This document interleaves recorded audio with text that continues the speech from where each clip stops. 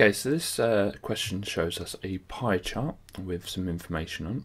It says there's 60 students in total who were asked what their favourite sport was, and we're asked to find how many students picked football. So the first thing I notice is that this is a 90-degree angle.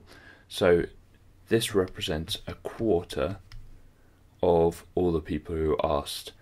So all I need to do is find a quarter of 60. So I need to find a quarter of 60.